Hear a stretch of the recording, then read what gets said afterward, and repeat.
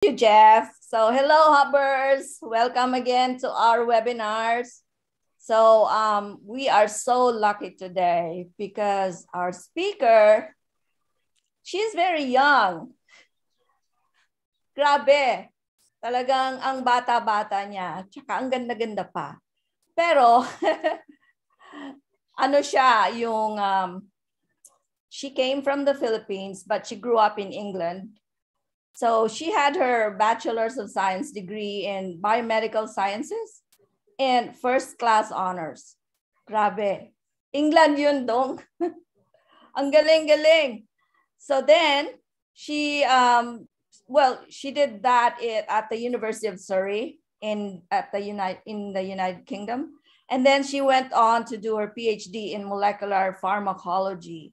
Ang daming chemistry na yata noon. Nako, Diyos ko.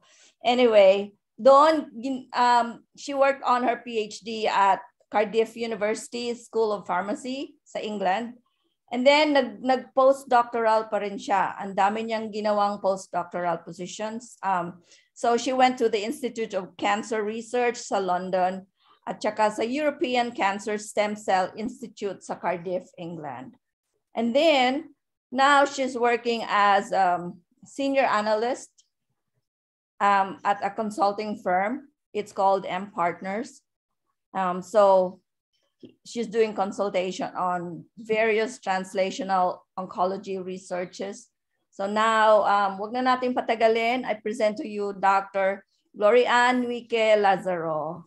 Hello, Glory. Come on in. Yeah. Hi, Glory. You may now take... Yeah, she's on mute. Sorry, we now take the floor. Thank you. Thank you again for inviting me. Let me share my screen if it works. Right. So let me go. So once again, thank you, Tita Connie, for inviting me. I'm excited to share the work and that I've done and talk to you about cancer research and kind of, the successes and the challenges of cancer research. As they mentioned earlier, na mahirap na gamutin ng cancer because it's not just one disease. I think there's over 200 tumor types there.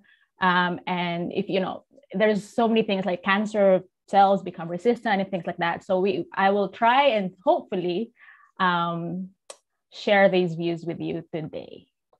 So as an outline for my talk, kind of sharing my background. I mean, Tita Funny is already kind of giving you a flavor of what I've done, but I'll give you kind of, a brief outline of what I've done in my career, an introduction into cancer, what is cancer, and then the tools and methodology that we use in cancer research. Not all of them, but I'll give you a flavor naman. And then cancer drugs, and some cancer drugs and how they were discovered, and how long it takes to actually go from a preclinical, so from the lab and taking that to clinical trials and then into humans. And then the challenges and nuances in cancer research, and then we'll close. Hopefully, I'll be able to answer your questions or not. We'll see. So my career to date, just an introduction. As Tita Connie said, I spent my time in the Philippines. I grew up there. I did my grade school there.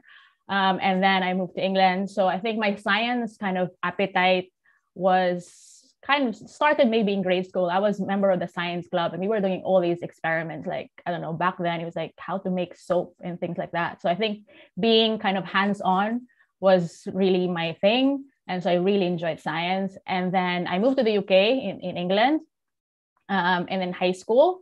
And I think in high school, what was like, the biggest thing for me was, di ba sa atin, but DNA. And then in high school, I learned about RNA. Meron palang RNA, which is like the ribosomal nucleic acid. And I was like, whoa, mind blown. And so that's how I started getting interested in science. Like there's so many more things that I didn't know about, like my DNA, my RNA, there's so many things that discovered that we can't even see, but we know so much about it. And so that kind of spurred me to kind of pursue the bachelor's I have in biomedical science. So this is the University of Surrey. And then during my time at Surrey, I was fortunate enough to spend a year in my second year in Finland to work in a lab, to work at the Center of Biotechnology. And so this was my first flavor of taste of cancer research. So I was working on prostate cancer, very early. I was just like this, like kind of naive college student. I don't know what cells were. I didn't know how to hold a pipette. But I think that year really kind of, spurred me to pursue a PhD. And so I was working on a protein in Finland called FAK. So it's a focal adhesion kinase. And then I really wanted to work on that protein. Like I was obsessed with that protein. So I made sure I found a lab that was working on that protein. And so then I found that lab at Cardiff. So then I did my PhD there, kind of working on focal adhesion kinase, the FAK protein I was working on in breast cancer. And then after my PhD, I stayed in the same city. I did my postdoc at the Cancer Cell and Stem Cell Institute, kind of working on different ways that you can screen drugs more effectively. And then I moved to the city in London. I did a postdoc again, Institute of Cancer Research. And then finally, I have now a consultant for EmPartners. So we advise kind of pharma companies on how to develop drugs, how to pursue their clinical trials, and things like that. And then I'll move on. So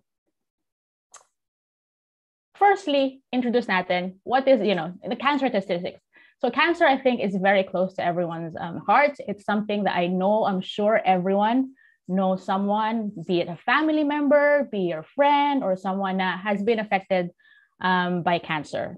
So we know worldwide, in 2018 alone, 17 million cases of cancer, 9.6 million deaths.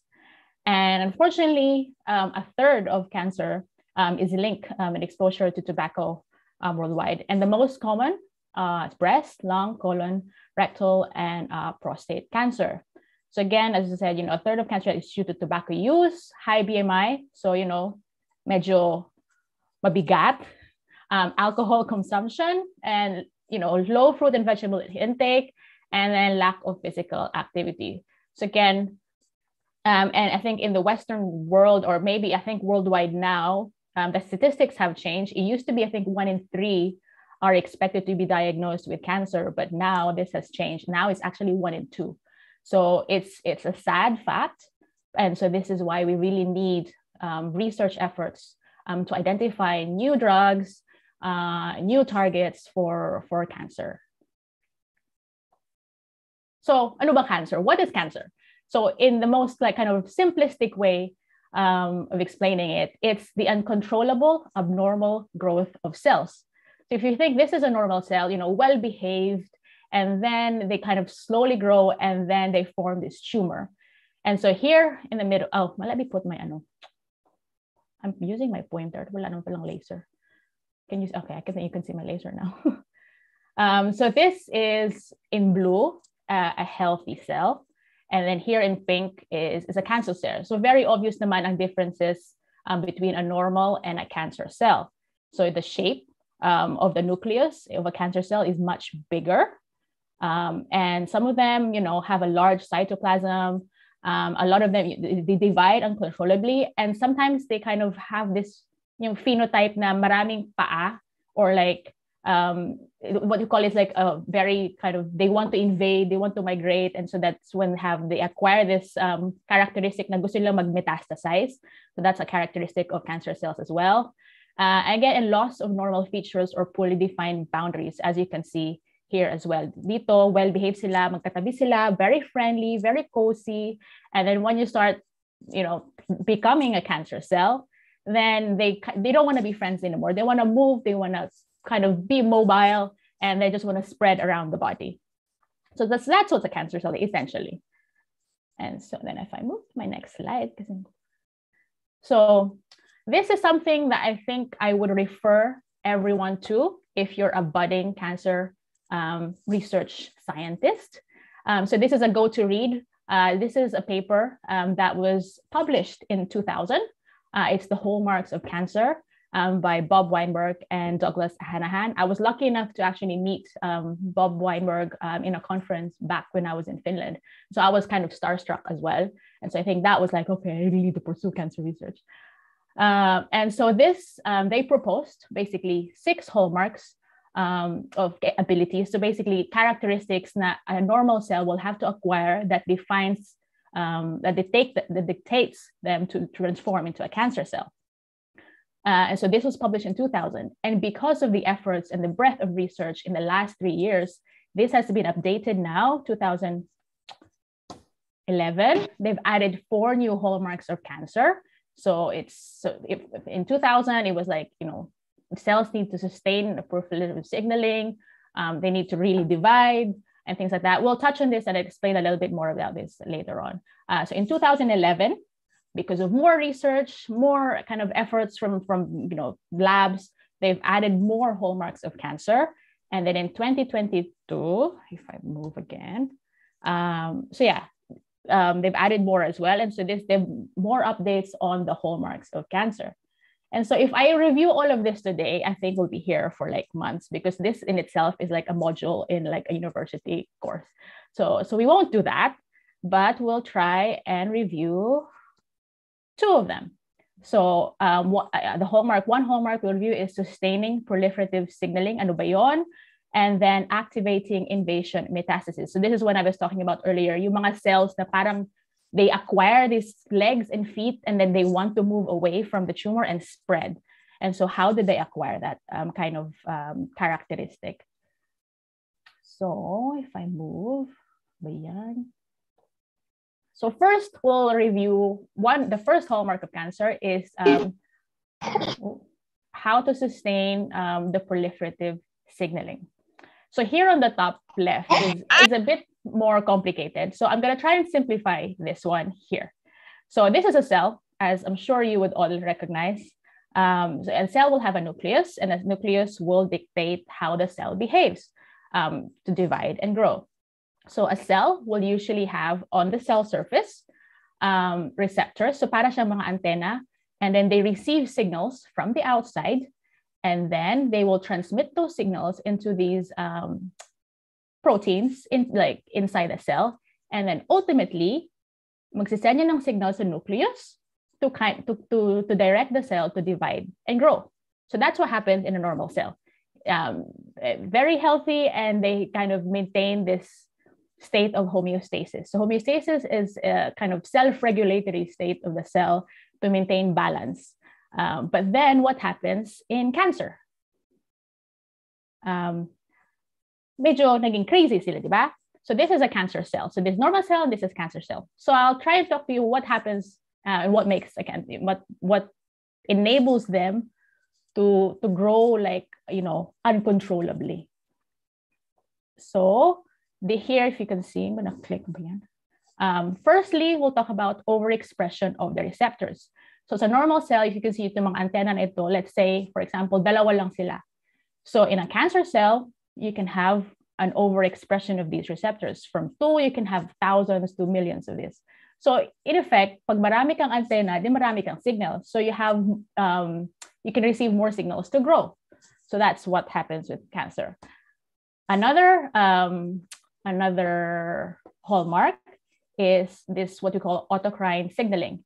So in a normal cell, they will rely on these growth factors. Ito yung mga messages from external environment.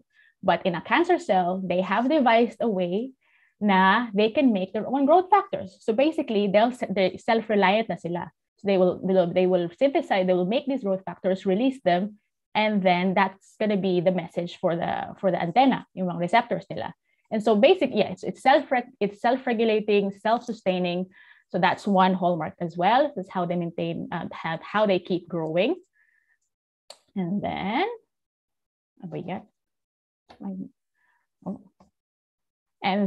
another one is this disruption of the negative feedback loop. So what does that mean? So usually, if cancer is, my growth factor, my signal na let's grow, and then the nucleus will also send a signal back to this proteins to switch off. Kasi that's how it should be. So it may negative feedback loop, but in cancer, you actually lose this negative feedback loop. So that's another kind of hallmark. And then another one is ligand-independent activation. So there are certain mutations in the receptor that perhaps, iti-change nila yung shape ng receptor, so they're no longer responsive sa mga growth factors na ito na nakalutang dito. And so kind of like hyperactivation of these receptors. So again, pag hyperactivated ng receptors, they constantly fire these signals sa loob ng cell. And again, that's gonna dictate the cells to grow uncontrollably.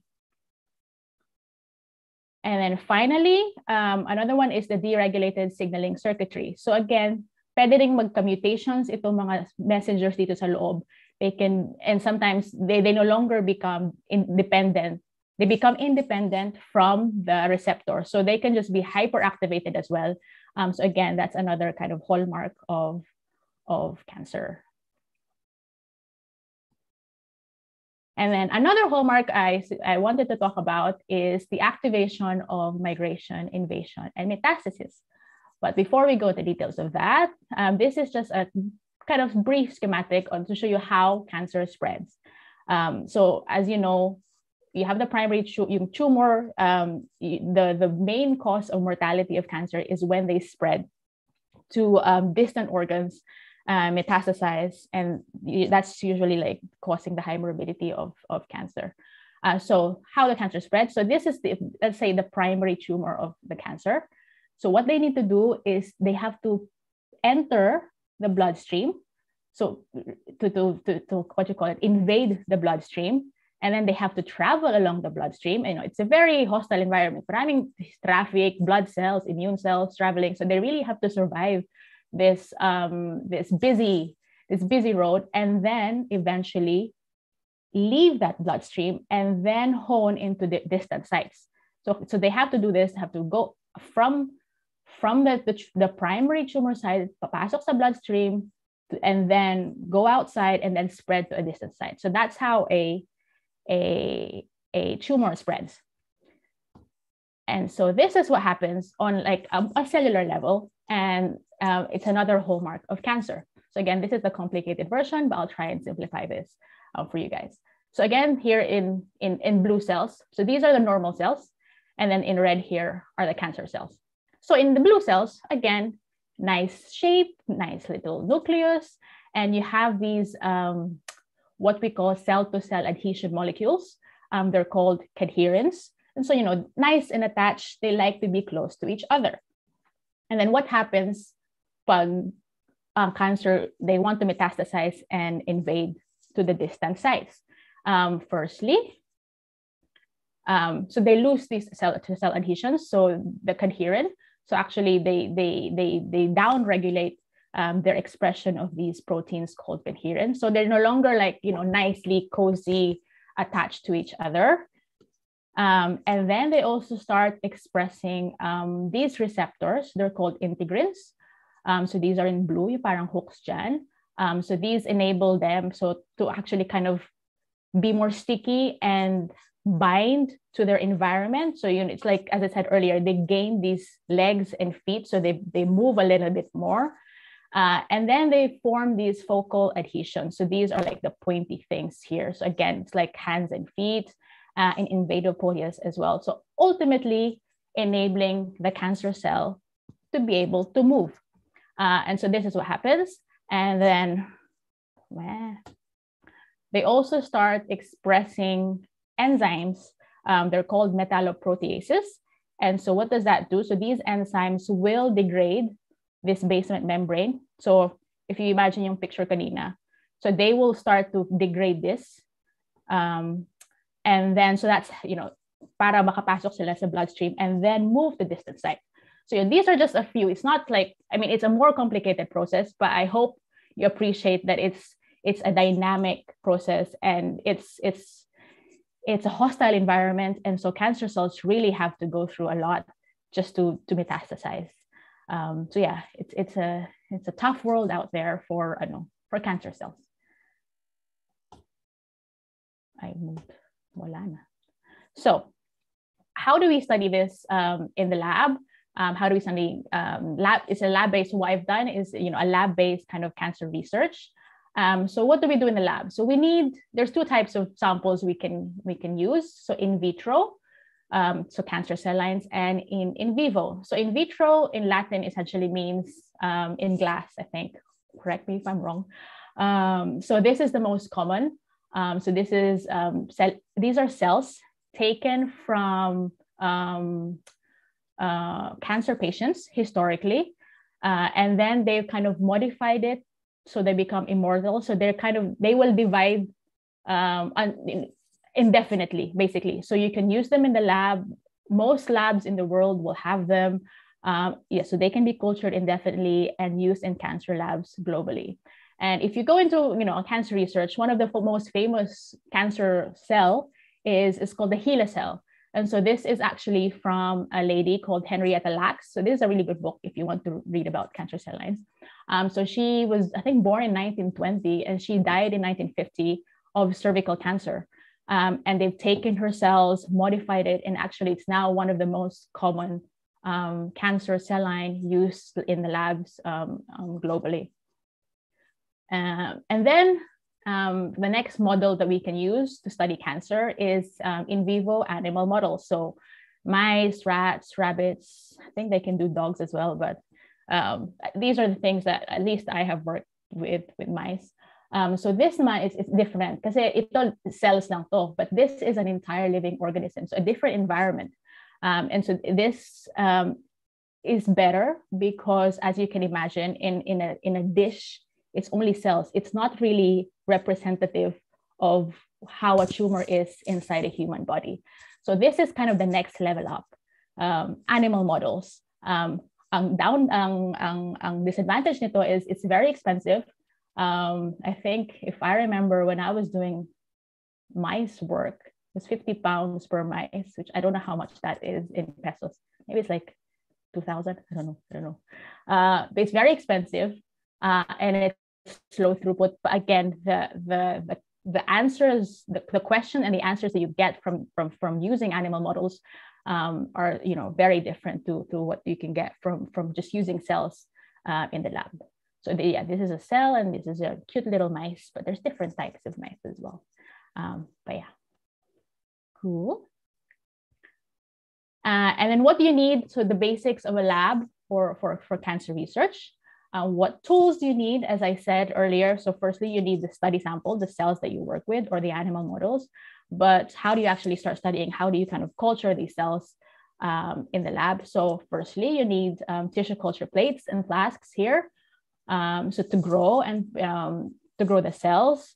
And then you need some culture media. So this is basically their nutrients. It's a soup. It contains nutrients, proteins, amino acids, and everything that you need for the cells to keep growing. So we use different types of culture media for different types of tumor cells. Some of them are, kind of okay lang kung glucose or something, and then some of them are a bit more high maintenance is what we would call. You have to have more growth factors in them, things like that. So you have to optimize the soup to enable these cells to grow happily. Then you need also a humidified chambers, because you can't just leave the cells on a desk. They will just die because it's going to be cold and things like that. So you need to, this is a humidified chamber. So this will maintain an atmosphere for the cells, a constant atmosphere, 5% CO2 and 37 degrees Celsius. And then finally, you need kind of how to work with these cells to keep them sterile. You need some kind of laminar flow hood. So you see these people, I'm sure you've seen this in movies and things like that, the sci-fi movies, when people work with these gloves and things like that. So this enables you to work with these cells in a sterile environment. So to avoid any contamination with bacteria, fungus, yeast, and things like that. So these are just the basics. I mean, there's a lot more tools that you can use, but I just want to give you a flavor of what we use in the lab. And so more kind of tools and methodologies that we use for cancer. So again, earlier, sinabi ko na cancer cell proliferation is a hallmark of cancer. And so how do we study that in the lab? There's different methods. I'll share 3 with you today. So one is called an MTS assay. So MTS, it's a substrate that will change color pag na-metabolize siya ng cells na nabuhay. So not dead cells, but only live cells will metabolize this MTS. And when they metabolize, they form this formazan dye product. And that's what you see here. It's like a purple dye. And so what happens is, what you see is like the more cells you have, the more live cells you have, the darker it is. The less cells you have, the less cells you have, the lighter the color.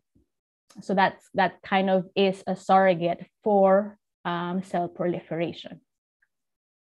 And then another is what we call the trypan blue assay. So trypan blue is a dye. You use to color, again, the live and the dead cells. So this is basically, pag buhay ang cell, they won't take in the dye because they have the cell membrane is intact. But when the cells are dead, they will take in the dye. So here you are, they're blue, because you lose the integrity of the cell membrane when you're a dying cell, and so that's how you kind of distinguish. You can kind of work out the proportion of live cells versus dead cells, and that's how you work out how much the cells are growing. And then finally, this is what we call the cell titer glow assay. So this is a bit more complex and slightly more expensive. It detects ATP. So I don't know if you've heard of ATP in your kind of science lessons and things like that. So this is kind of the energy currency of the cell. So it's adenosine triphosphate. And again, so this is a substrate that you add to a plate. And again, the more ATP the cell has, the more alive they are. The less ATP, the more dead they are, basically. And so again, you can kind of see the effect of the drugs on cells through these methods. And then what you do is, you do these cells, you plate them out, and then you read them, and then you can start analyzing the data. So this is an experiment that I did. So these are breast cancer cells treated with two types of drugs. So DMSO here is the control, and you can see here increasing doses of the drug from 0.25 micromolar. You increase the dose, you can see that the cells are dying. So again, this is from using a trypan blue assay, actually. So control cells very much alive, and as you treat the cells with the drug, slowly namamatay na sila. And you can graph this out, and this is how we present things in a paper or in a conference. So yeah. The next, I think, so we talked about how to detect cancer proliferation. The next thing is how we study cancer cell migration or invasion. This is what I mentioned earlier when cells acquire these legs and feet to move out and metastasize into distant organs. And so one method is what we call the wound scratch assay. So you have these monolayer, so single layer of cells in a Petri dish. And then you basically take a pipette and you scratch a line in the middle. And then you'll observe how they kind of migrate towards each other. And so then you can add a drug or something, anything you want, to see if it actually stops this wound healing process. And so, and that's kind of indicative na, it may actually suppress or inhibit metastasis. So this is very cheap. This is very easy. And you just need a light microscope. And so yeah, so this is something that I think this is well established. I think this was developed in the 80s. And so I think a lot of labs still use this, but people have moved as well to kind of more complex systems. This is what we call the transwell Boyden chamber. So essentially, it's a little well. You have the cells here on top, and then you have a membrane, maraming butas, and then you kind of add the media, the soup na I was talking about earlier.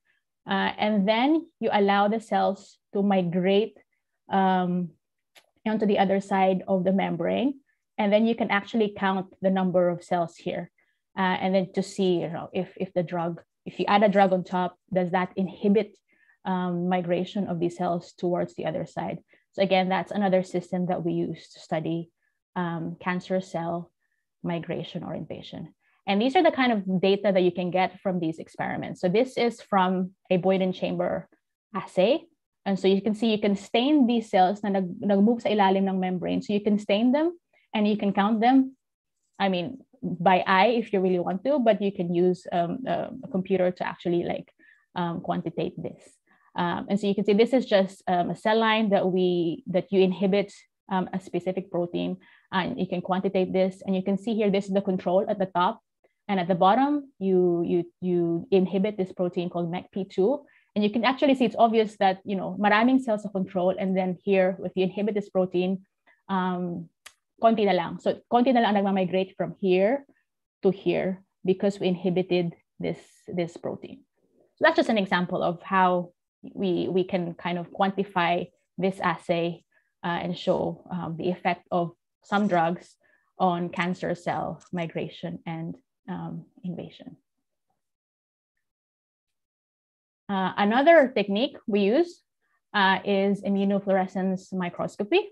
And so this is widely used to assess both localization. So saan where in the cell are the proteins are, and how much they are, how much they're being expressed. So here, I guess I said, this is, if you remember the picture I showed earlier, yung migrating cell. So this, how you do microscopy, again, you plate the cells on a cover slip, you add your treatment, and then you stain them with antibodies. So this is kind of the cross section nung slide. So you have the cells here, and then you add the antibodies, and the antibodies are actually conjugated or attached to this thing called a fluorophore. So this fluorophore, when excited by a laser, will emit a light, specific wavelength. They will emit, and that's when you see color, and you can visualize that in a microscope. So kind of really a technique that widely used now, moving away from light microscopy. People are using confocal, this immunofluorescence microscopy, to visualize cells. And so what kind of data do we get out of this? So this is something that I've done like years ago. I don't remember how long anymore. So these are breast cancer cells. These are the control cells. So imagine, if you remember earlier, I told you well-behaved, attached. So this is what they are. So this is FAC, the protein that I was very interested in. Here, very well on the side, nice and compact cells. And then we add this growth factor called heregulin. And you can see, I'm sure even if you don't know much about like cancer cell migration, it's very obvious naman that you can see that cells start to separate from each other. And they start forming these focal adhesions, yung mga paa at mga kamay, and they start moving away from each other. And then I was working on this drug, PF878 from Pfizer at the time. And when you add this drug to this, you can see that it almost reversed that kind of process. So, dikit-dikit na naman sila, and they have this, let's say, kind of normal look. And so that's how you kind of use immunofluorescence to understand how drugs work and how they affect the protein and in cells. So that was good. And then you can take it the next level up as well. You can do multiple colors. It's rainbow. So I really enjoyed this part of research because I really enjoyed art as a kid. And when I realized I can do this, I was like, I'm just gonna do this all the time. Like it's like painting. So this one is, you can do multiple colors if you want to detect different kind of proteins. So you use different antibodies that may different fluorophores. So let's say this one is for the green color, and then the other one is for the red, green and red, the red color. So different proteins. And again, same thing here. I don't want to explain all the science behind it, but you can see this is the control cells, nice and separate yung two proteins that I was interested in, FAC and STAT3. And then when you add the growth factor again, heregulin, they start overlapping with each other. They become orange. So green plus red, thing become orange. And then when you add the drug that I was working on, the PF878, they go back to being separate. So again, this was a clue on how this drug actually works on stopping that invasion of the cell, that migration invasion of the cell. So again, you can use this technology to understand the mechanism on how your drugs affect the cancer cells. That's cool. So moving on from what we do in the lab and the techniques we use in the lab, cancer drug development. So how we develop cancer drugs and how this has evolved over time from the early 50s up till now. So firstly, the most common, and I'm sure you've heard of this, is chemotherapy. So chemotherapy is a systemic therapy. Systemic being you inject it in the blood and it kind of circulates your whole body. And they will effectively kill anything in their way, like anything. So they will kill not just the cancer cells, which here are in red, but also the normal cells. So this is why you have these severe side effects, because chemotherapy is not specific. They will kill anything in their way. And so this is why you get, in patients, you have hair loss and things like that, like really low blood count. They will kill that. They will kill your hair follicles and things like that. So this is chemotherapy historically, and it's still very, very much used today, chemotherapy, but more and more research. So we moved on as well from chemotherapy. Now we have what we call targeted therapy and immunotherapy. So firstly, targeted therapy, hopefully it's obvious in the name, it will only target the cancer cells, but not the healthy cells. So these targets the proteins required for cancer cell growth, survival, and metastasis. So, and it leaves the healthy normal cells untouched. So examples of this, hopefully, if you've heard of these drugs, erlotinib, which is used in lung cancer, Herceptin, which is used in breast cancer, Avastin, which is used in many, many types of cancer, breast, lung, colorectal, and things like that. And then this is a kind of new kid on the block, immunotherapy. I think you may have heard this buzzword around. So immunotherapy does not kill or like touch any of the tumor cells or the normal cells. What they do is they affect the immune cells. Yung immune cells natin, as you know, pag may sakit tayo, they will fight the infection and things like that. So the immune cells are also capable of fighting and killing the tumor cells, but we need to help them. And so we need to have drugs that activate the immune system to essentially kill the tumor cells.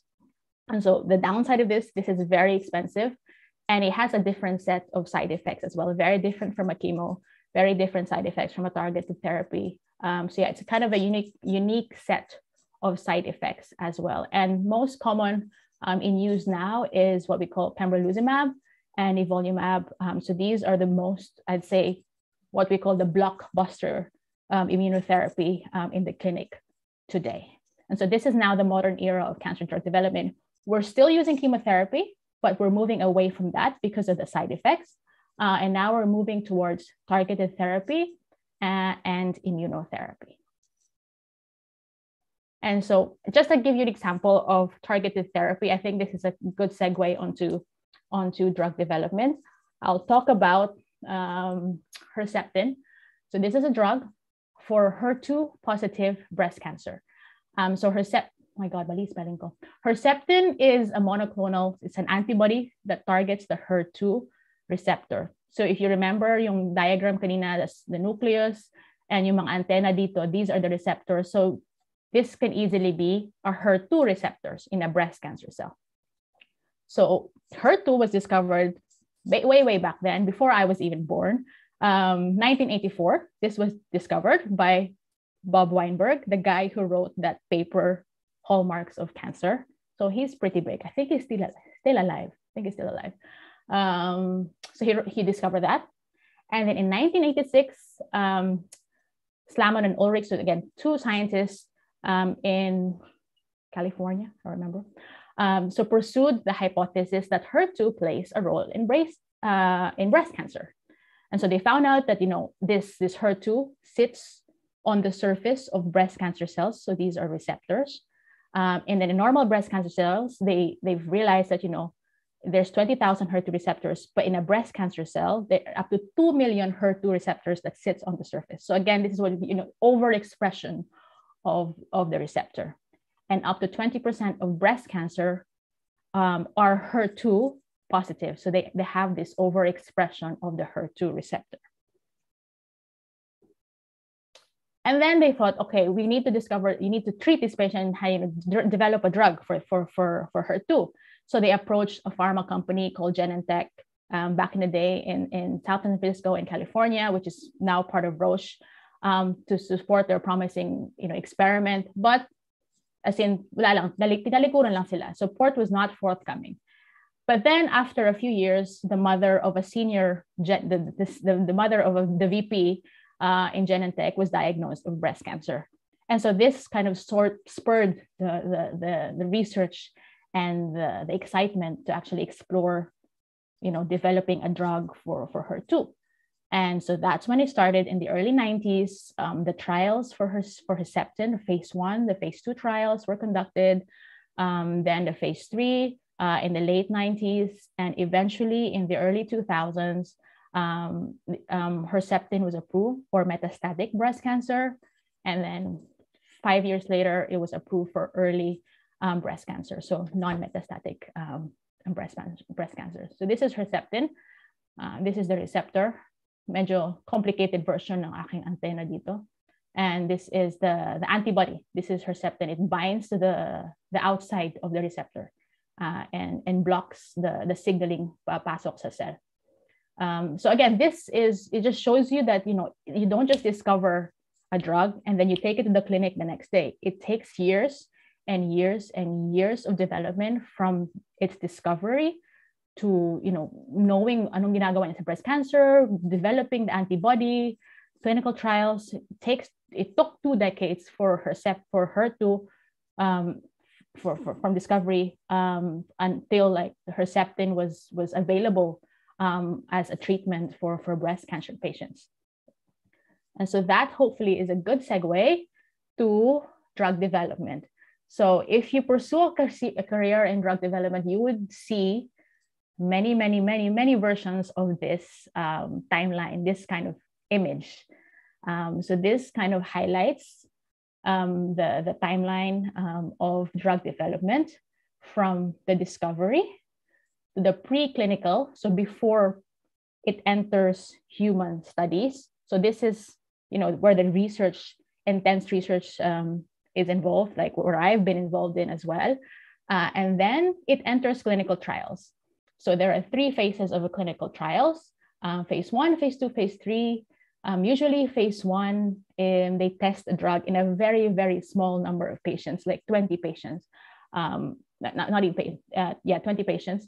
And then when they move to phase 2, maybe like 100 patients. And then in phase 3, they really want to test, if the drug is efficacious in a larger population, so you can test the drug in thousands of patients. And then eventually they will file for an approval with the regulatory company. In the US, it's the FDA. In Europe, it's the EMA. And then hopefully, fingers crossed, they're happy with your study, they'll approve the drug. But again, this is a lengthy process and this costs money. So from bringing a single drug from the bench, so from the lab to the bedside, so into humans and into patients, is very expensive. And it's approximately, I think, for one drug alone, this was to 2020, I think, the stats is $2 to $3 billion.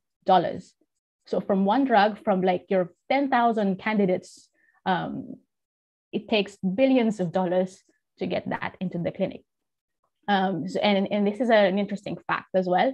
So only 1 in 5,000, only 1 in 5 to 10,000 prospective anti-cancer agents receives the FDA approval, and only 1 in 10 drugs that enter the phase 1 actually get approved in the regulatory process.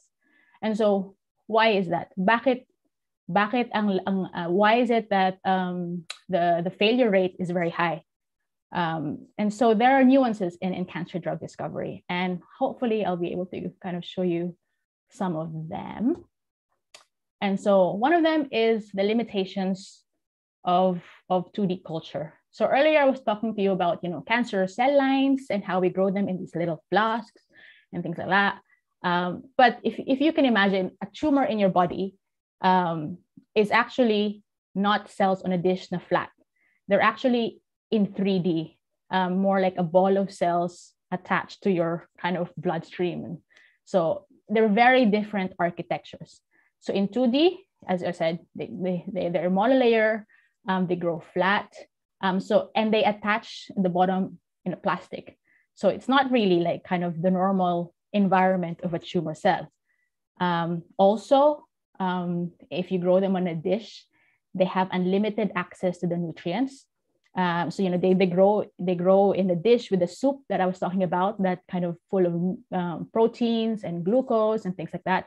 But that's not how it really is in the body. So if you can imagine here, this is a 3D tumor. So if in a tumor, yung mga cells sa loob, sa gitna, won't be able to access the nutrients, but the cells on the outside do. And why is that important? Because that actually affects how cells respond to drugs. And so that's the limitation of 2D culture, is that, historically, that's how we discover drugs. We test them on this monolayer of cells on a Petri dish.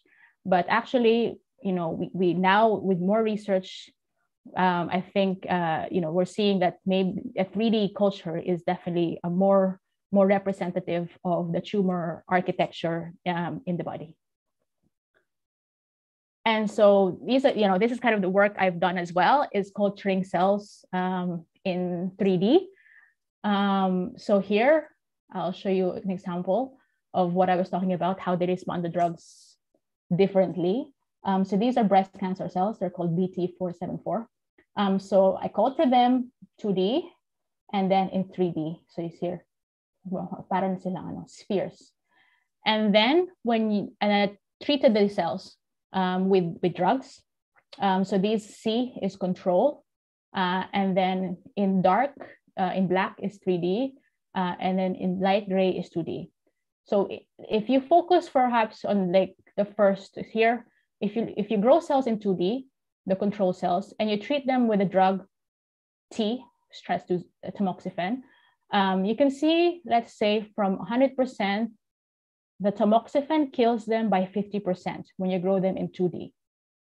But then when you grow them in 3D, so in dark, so from 100% to here, they actually only kill them by, let's say, 30%. So you can see the differential sensitivity of these cells when they're grown in 2D versus 3D culture. So that's how it is back then. They were treating these cells on 2D thinking, oh my God, like ang effective ng drug ko, as in it kills the drugs. But actually in reality, when you take these drugs into a human, it's not as effective. And so this is why the drug failure rate in clinical trials is quite high, because there's so many candidates that go into clinical trials, but actually they're not effective. They think it's really good, but yeah, they fail to show efficacy in patients. And one of them is the fact that we didn't have the right model system to culture these cancer cells. And so that's one of the drawbacks or the nuances in drug development. But there's progress, and we are working towards bettering these models. So this is basic 3D culture. And now we also have co-cultures. So as you can imagine, I showed you a very reductionist view of the tumor cells, healthy cells. But again, in reality, when in the body, it's not just tumor cells.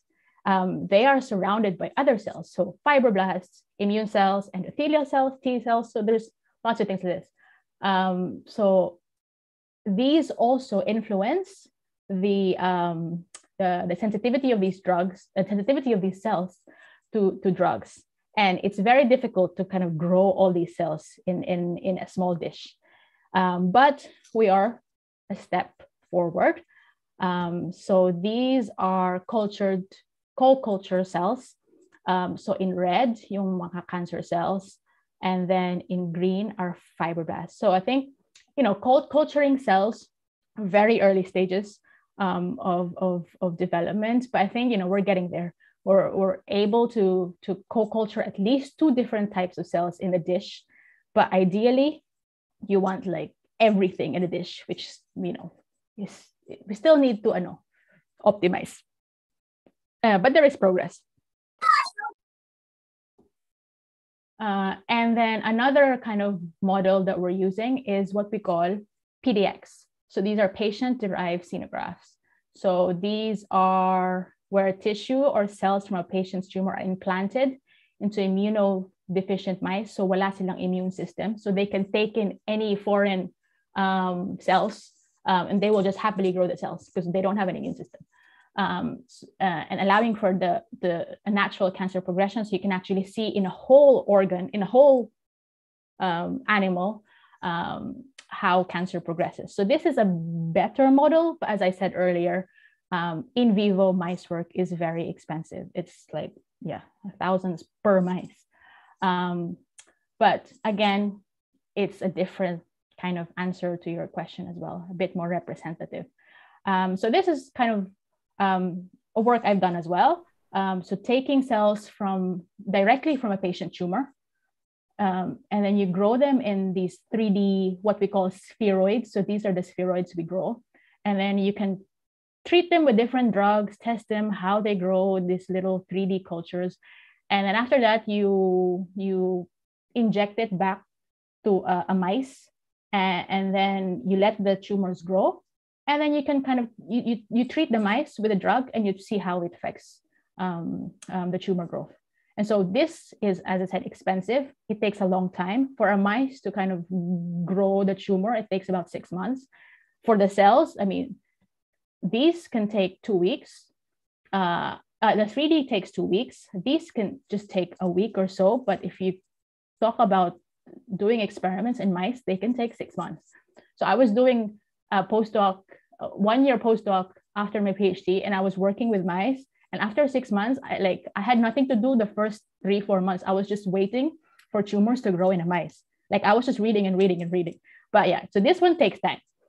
But again, answers different questions, and it's more representative of the tumor in the human body. Another nuance in cancer drug development is resistance, or that leads to relapse. So relapse being your cancer comes back. So in some patients, unfortunately, you're clear of cancer, but 10, 20 years down the line, they come back. And that's a whole area, again, of research of why cancer comes back. Understanding the mechanisms of resistance of cancer is, again, another module that we can talk about for hours and months. It's just too much. Here we have 4 resistant mechanism, and we'll talk to you about that earlier. But I'll just draw you to the graph here on the left. So ideally, this is disease progression over time, so cancer progression over time. And ideally, what you want for a treatment to be is to slowly kill the tumor over time, long-term benefit, and it will never come back. But in reality, when you treat cells, you kind of inhibit, you kill some cells, may natitira, and so that one will kind of grow back again, and then you hit them with another drug, and then may natitira pa rin, and so it's like you have this cycle of just treating, retreating. And this is kind of very common in cancer, and there's a lot of research as well on understanding the mechanisms of resistance here and developing drugs for front line, first line, second line, third line, fourth line. I don't know. I don't think they've stopped at fifth line treatment. But yeah, this is unfortunately the sad truth, and this is where again research needs to be understanding the mechanisms of resistance for cancer. And so today, again, I cannot talk about everything. We'll touch upon two different resistance mechanisms. One is alternative growth signaling or bypass signaling. And the other one is mutations or altered expression of the drug target. Yeah. So first is this alternative bypass growth signaling. So again, this is the complex version that I will try and simplify. So here we are again. We meet the cancer cell in red. Here's the receptor, yung antenna. Let's go back to the HER2, yung breast cancer receptor that we were talking about earlier. So we know that Herceptin, the drug that was developed from 1984 up till 2000, the 20-year development drug Herceptin, has been developed to inhibit or target the HER2 receptor. So the HER2 receptor, we know, signals downstream. So these two proteins, which is called the RAS MAPK protein, this is the pathway. They will signal to the nucleus and instruct the nucleus to proliferate and grow, divide, and all that. So great, that's like, we found a cure for cancer. Herceptin will kill all the breast cancer cells, but no. Unfortunately, there are other downstream pathways. So you have this pathway called PI3K-AKT pathway as well, which is another growth pathway in cancer. And so kahit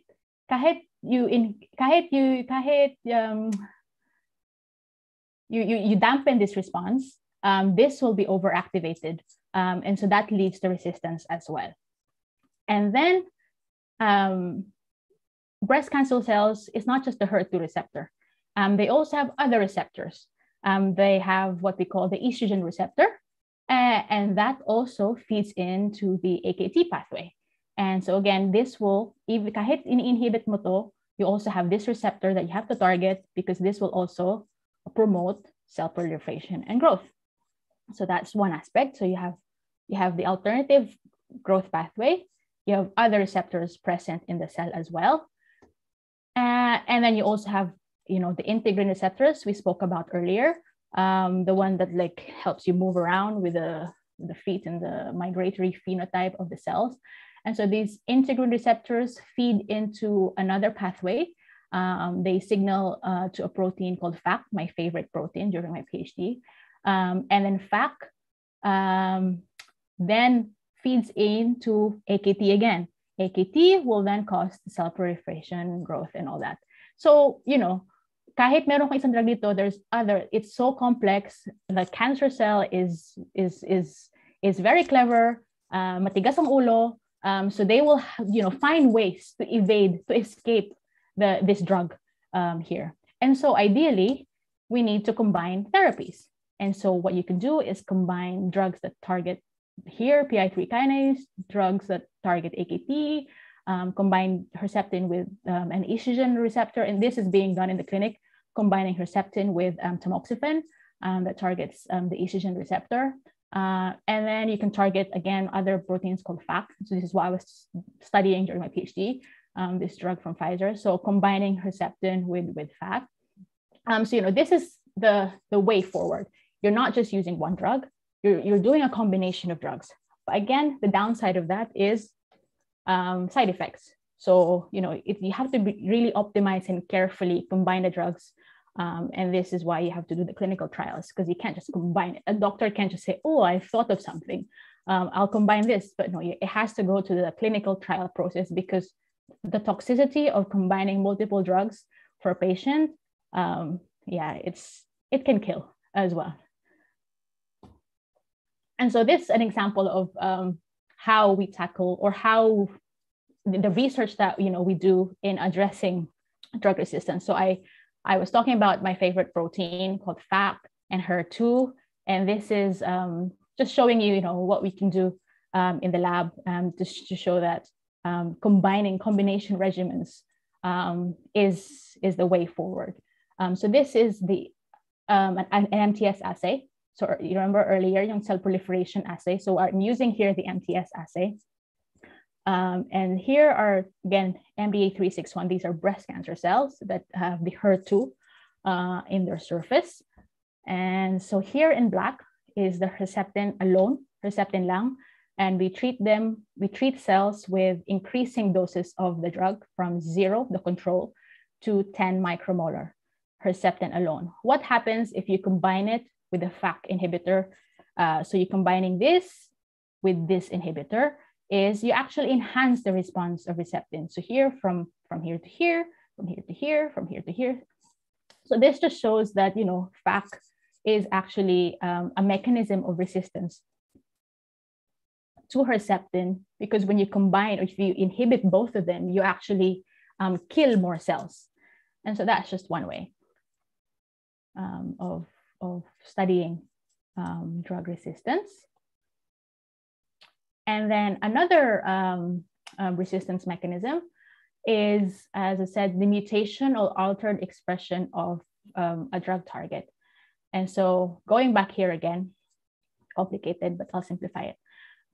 This is the tumor, the cancer cell. So now we move from breast to this is a lung cancer cell, for example.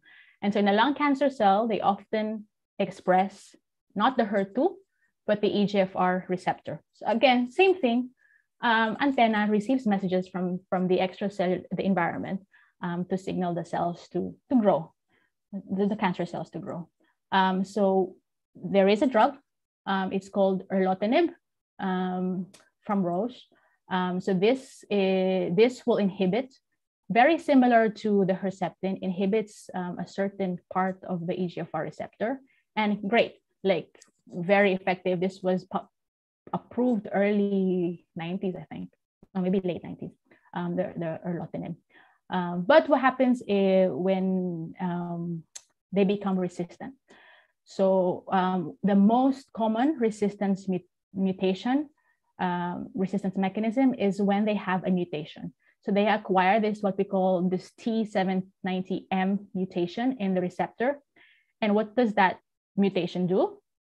They will actually alter the shape of the protein in a way na hindi na makakabind yung erlotinib effectively sa receptor. So basically, the drug will no longer work because you have this mutation. So that's one resistance mechanism. And so EGFR here, this schematic on the right, is a receptor that is very prone to mutations. So here they have this tyrosine kinase domain that is like the hotspot for mutations. So, you know, I was just talking about one, the T790M, but there are other mutations involved in drug resistance. And so now I think in the last 10 years alone, research has led to the development of second gen and third gen drugs. So one of them is osimertinib that specifically targets that mutation. But now I can see in research that, you know, there's not just this, there's definitely more mutations. So EGFR receptor is it's so makulit, and they, you know, matigas ang ulo, and they will just keep acquiring mutations and resistance. So definitely more research needs to be done with EGFR and lung cancer as well, because they just evade and they just continue to mutate and be resistant and to cancer. So I think, bilis ko. In conclusion, so I hope I've given you, I hope I wasn't too fast, but you can ask me questions because I think I went quite fast. In conclusion, my cancer research career was daunting. It's a daunting task for scientists, but it's also very, very rewarding. And as we mentioned at the start, it's not a single disease. It is over 200 diseases, all characterized by those hallmarks that was defined by Robert Weinberg and Douglas Hanahan in 2000. And so, you know, cancer research, I was focused on molecular kind of biology, a molecular pharmacology of cancer, kind of, you know, using the drugs, understanding drugs, and finding the mechanisms of drugs. But there's different areas of research that you can pursue in cancer. So you have the drug discovery phase, you have genetics as well. So if you can imagine, yung mga mutations, to study these mutations in a large population of patients is another field, genomics of cancer. So that's a big field. Medicinal chemistry, I mean, this is very important because as a biologist, we just understand the mechanisms, but we need the chemists to actually like formulate the drug. Like I don't know how to synthesize a molecule or things like that. Like I know the biology, but I don't know how to create a drug. So you need the medicinal chemists. Again, as I said, resistance mechanism is another big field in cancer research because, as you know, breast cancer, lung cancer, any type of cancer will develop a mechanism of resistance. Another gap, as we've touched upon, is the 3D modeling. So again, this is a huge area in cancer research. I just touched upon like 2 methods that we've been trying to optimize in the lab, but there's other kind of things as well. So yeah, moving away from the 2D, the flat Petri dish type of culture, which, it's very plastic. It doesn't fully represent the tumor in the body, more towards 3D that will hopefully reduce the failure rate of the clinical trials in the future. And this is a very new area, cancer evolution, very kind of genomics, lots of more away from a wet lab, but more kind of lots of computer data analysis kind of work. So again, this is very kind of summarized version, but there's other areas as well for cancer research. And as I mentioned earlier, it's very unsurprising. One single group will develop a drug and then, make it to the clinic, because it's cancer research is collaborative. You have to collaborate with other research groups who have different expertise. I'm not a chemist. I'm just a biologist. I'm not a physicist. So lots of physics people also do a lot of the 3D modeling work, kind of algorithms to model cancer cells. We had to collaborate with physics people as well. What else? But yeah, so it's not just one research group, but it's a collaboration. You also have to collaborate not just with other academics, but also with pharmaceutical companies. So pharmaceutical companies will often fund the development of the drug, and they have the money to bring your idea, your little molecule that you've discovered into clinic. Because as I mentioned earlier, to take a drug from the discovery stage to the clinical stage, it takes billions and billions of dollars. So again, you cannot just do it alone. It needs to be collaborative. But progress is being made. This is a graph showing here the number of drugs approved in the last 5 years. So I think total of 64 oncology. So cancer drugs have launched globally in the past 5 years. So bringing a 20-year total of 161. So 161 drugs now are available for cancer. And this is because of all the research, all the preclinical scientists working, collaborating with different groups. And this is up by 75% actually since 2019. So this just highlights the breadth and what research can do in cancer to bring drugs to the market. And I think, and then here's a slide I did. Different kind of career opportunities for biology and cancer research. So again, you'll be sitting in your kind of room and thinking, what am I going to do? Cancer, I want to do cancer research, but what else can I do? I do a degree and things like that. But there's different options, and it's not just the straightforward lab route as well. So the most obvious is obviously to pursue a medical degree if you want to be an oncologist, or you can be a radiologist, or you can pursue a science degree, a research scientist. You can work in an academic lab, which I did. I work in a research institute, which I did as well. I haven't done hospital work. Good try. You can also be a research scientist for a pharma company. So big pharmas, AstraZeneca, Pfizer, Roche, as an example earlier, who discovered who developed Herceptin for breast cancer. So you can work at these companies as well as a biologist, as a chemist, different options there. Medical writing is also another common path for graduates. So this is, when you write for kind of medical education books, for doctors, for nurses, kind of educational events, educational pamphlets, and things like that. Consulting is where I moved into, from being a research scientist in a lab. I moved into pharma consulting. So what we do is basically advise pharma companies, big pharma companies, small pharma companies, on what they will do with their drugs and which kind of tumor will they target. Like, I'm working with a company now that they have this one drug and they don't know where to go. Lung cancer ba, breast cancer ba, and so we have to kind of give them justification on why they should go to breast, or why shouldn't they go to breast, or why they should pursue this drug in lung cancer, things like that. So yeah, that's consulting. Regulatory affairs is also very new, but this is basically involved. So let's say you have a drug in phase 3, but you're in the position to file with the FDA or another regulatory agency for approval.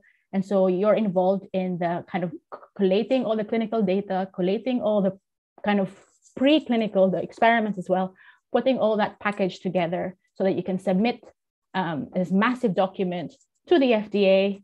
And so they will assess it, and hopefully the drug gets approved. And then, or you can be a data scientist as well, so this is more kind of, as I mentioned earlier, cancer evolution, big data, genomics. I don't understand it at all, but we work closely with them as well for big genomics studies as well. So I think that is it. Hopefully, I used up an hour. Maybe not. Oh, actually, perfect timing, Glory. Thank you so much. And by the way, maraming salamat. I learned a lot, and I know for sure that our audience members have also learned a lot from this study. So students and teachers, like lalo na sa high school tsaka sa college level sa Philippines. So we have Glory, she's like a Filipina who's making significant contributions in the area of cancer research. So kung nakita nyo po, from fundamentals, like from a science background, and niya ng mga napagdaanan through her academic journey, and then now that she's working for a consulting company. And so maraming salamat, Glory, first for what you do and for generously sharing all these information with our students and teachers in the Philippines. But before tayo pumunta sa Q&A, by the way, sobrang engaged ang ating mga estudyante at mga guro. We have more than 20 questions actually. Sobrang triggered sila. And I think more will actually be sent in. So we'll give our speaker will give Glory 5 minutes to rest her voice, kasi so I get a toilet break. Ang saya. Yeah, it's very early in the morning, and sabi ko, naku, lumalabas na yung British accent niya. I know. Sorry. Sa dulo, I really nakakatawa. Yeah, no. It's actually good. Yeah. Kasi guys, we were talking earlier, and tinatanong kami ni Glory, paano ba yung tone para maging most relatable yung delivery niya. So she tried her best to also speak in Tagalog, and I think there was an effort for her to also switch her accent into a more Filipino type of accent. So ganyan po talaga yung dedication ni Glory. But anyways, so we're gonna give her a few minutes of break, and then we'll actually go over some videos, and then I will be plugging some of our upcoming events then. And then after that, we'll proceed to the Q&A. All right. Bye-bye. I'll be back. Yep.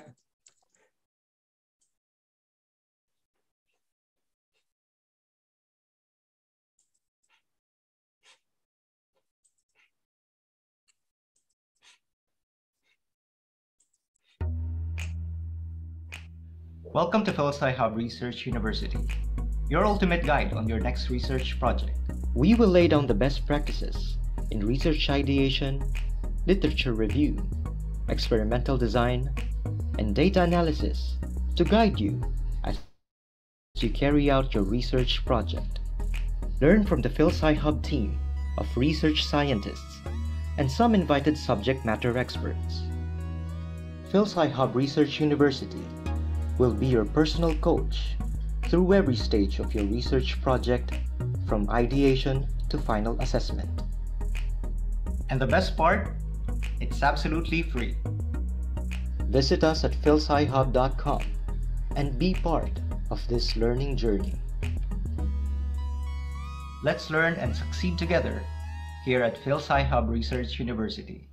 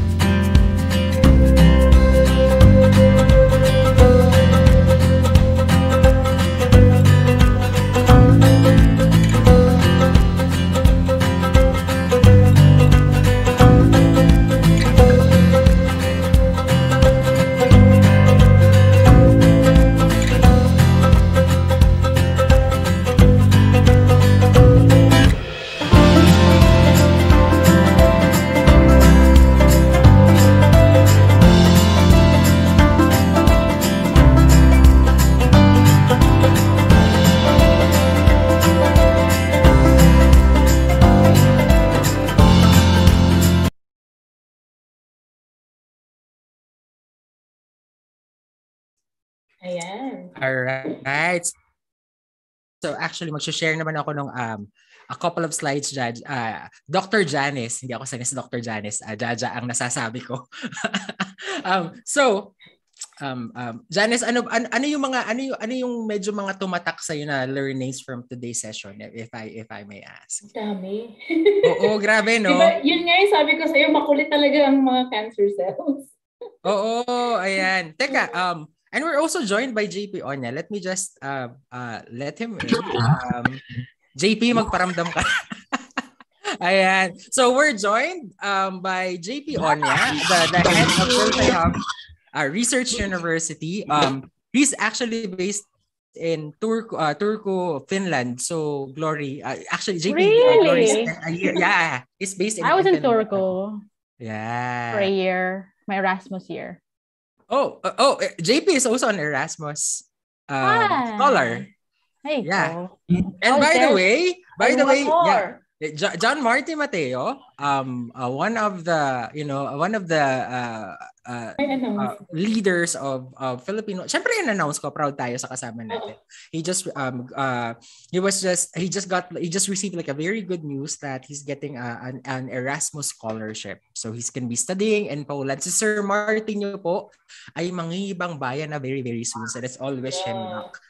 Ayan. Pero allow me to share my screen first because I would just like to share with everyone this our session with Glory on cancer drug development is the third of the 4 episodes that we have prepared for you in like in the month of April, which is our biology month. So next week po, right around the same time, 10 in the morning in the Philippines, we will be having our last and essentially our final installment featuring Professor Eufrosina Atabay from the Philippine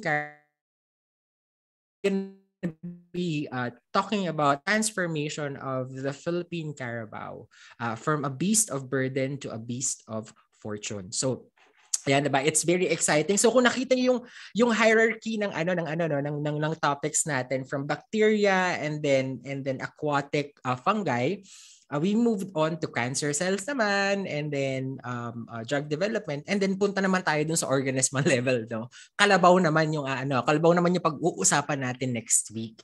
Ayan. So we hope to actually see you there. And then tomorrow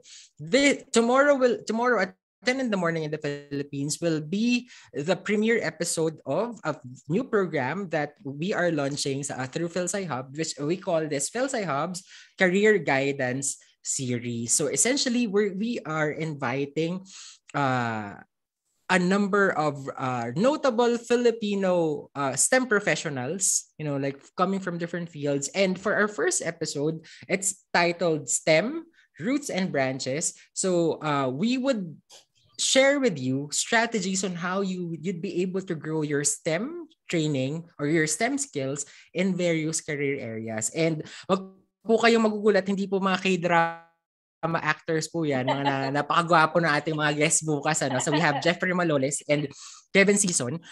So these are two Filipino STEM professionals who are developing themselves in the Philippines and who are making an impact in the Philippines. So sila naman yung mga counterparts namin na sa Pilipinas nag-train and sa Pilipinas din nagpa-practice at nagli-lead. And just to give you an idea sa mga estudyante ngayon, some of you might actually be wondering, kailangan ko ba mag-PhD? Kailangan ko ba mag-masters for me to be able to, make an impact sa iba't ibang areas ng STEM? So this is the talk that you would actually like to hear. So tomorrow at 10 in the morning, they will be sharing about how they leverage their biochemistry and marine science undergrad degrees into a bunch of different areas. So they're active in research. They are also involved in tech transfers and also like startups. So they're part of they're country directors of this organization called Leave a Nest that helps small companies and even high school and college level researchers na makahanap ng pondo for research. So sa mga high school students, if you're interested in learning about Leave a Nest and yung opportunity for high school research funding, check it out tomorrow. So ito silang dalawa rin, they're involved in the areas of science communication, STEMpreneurship, so entrepreneurship, but sa field naman ng STEM, consultancy just like Glory, leadership as well as one of them is also like a professor. So ang dami nilang hats na kumbaga sinusuot. So don't miss out on that. And then so the registration details nasa website namin and then also nasa Facebook. So we hope to see you tomorrow at the same time, 10 in the morning. All right. So, Gloria, handa ka na ba? We have 20 questions. So, ipa-fast talk ba natin to? Hindi, joke lang. Why so, space? Yeah, siguro the four of us will si JP, si Jaja and then si Dr. Connie, we will ibabato namin yung questions na to. So, and I will start. So this came from YouTube, so from Manolita White. So her question was, why is basic cancer research very important? And why does it need to be integrated with more applied cancer research and with cancer care? So medyo loaded yung question niya. Yeah, no? Yeah. I think so. Basic cancer research is very important because that's where eventually your end product is the drug. But how it gets to the drug, you need the basic cancer research. So let's talk about yung Herceptin, di ba? How it became to Herceptin. Someone needed to discover the HER2 receptor. Someone needed to link the overexpression ng HER2 receptor na yun, in breast cancer. And so how do you do that basic cancer research? You have to start with the cells. The cell lines that I was talking about. You have to start there. establish the proof of concept na involved ba yung HER2 na yon, and then you kind of slowly, do the research in more complex model systems in 3D, in mouse, and then you eventually go into the clinical trial. So I think it's the fundamentals of drug discovery to start with the basics first. So the proof of concept needs to be in the basic kind of cancer research type. All right. So next question naman tayo, Janice. So from Ryan, when is a tumor? When is a tumor cancerous, and is this the same as malignant tumor?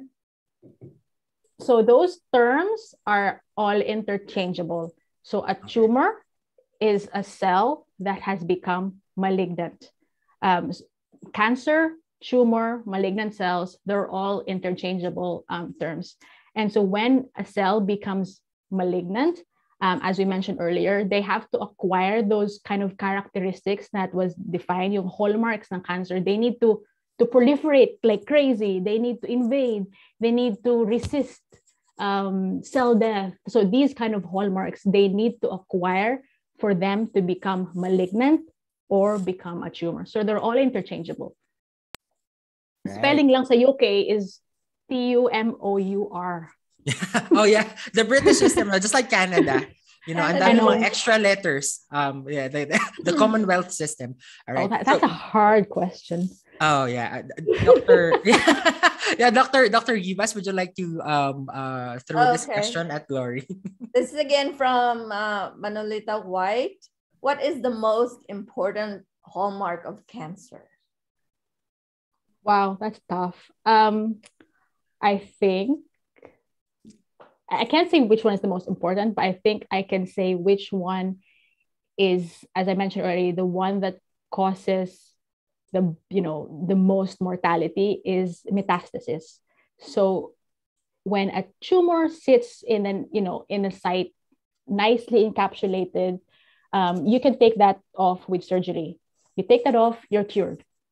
But then when that tumor starts to invade and access your blood system, hindi mo na mahahabol yon. It's all over around your body. It's in the blood system. It can go to your brain, your kidneys, and everything. So I think that causes the most deaths in patients. So I think that is the most important hallmarks of cancer. All right. Oh, diba? Ang daming burning questions, Glory. Okay, next one. Hirap naman. Yeah. JP. Bukas na tayo uuwi nito. Yeah. What is the most? Yeah. JP, I think you're on mute.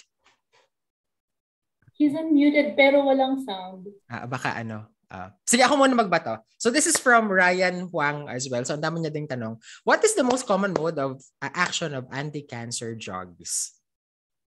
Most common mode of action? It depends because, as I said, you have chemotherapy. Yeah. So chemotherapy is still very widely used in the clinic. You often combine it with your targeted therapy. You combine it with immunotherapy. But chemotherapy, when we in the lab or like you discover compounds or like sometimes they have like curcumin or something from like the Indian curries, like curcumin kills cancers, or things like that. So the mechanisms, the most common I think is yung chemotherapy. So what they do is a compound. So this is the DNA and how you explain. I don't have the double helix. This is the double helix. This is the double helix. So a chemotherapy will basically insert itself in the different grooves ng DNA, yung ganun ng DNA. Oh my God, can't even say it. It inserts itself in the grooves in the DNA. So basically, it freezes the DNA. It's unable to divide. So I think that's one of the mechanisms of chemotherapy, and because it's still widely used, I think it's a very common mechanism. So is that intercalation? You're right. I'm going to use intercalation. I didn't want to say intercalation. That's from my Biochem 161 from UP about 20 years ago. Intercalates in the DNA. Yeah. Sorry po, nerd lang. Naalala ko lang yung pa-exam ni Ma'am Laksamana. Anyways. Yes. Intercalation. Puro chemist ang nandito, Glory. JP! Recently, I don't know. Ay, wala pa rin. Okay lang yan. No, it's okay. So, okay, it's okay. Janice, Ayan, from Daniel Reyes. Good morning po. I've recently read an article where a study found that fighting mutant cancer cells is to create more mutations po. Can I ask what your thoughts are po regarding to that?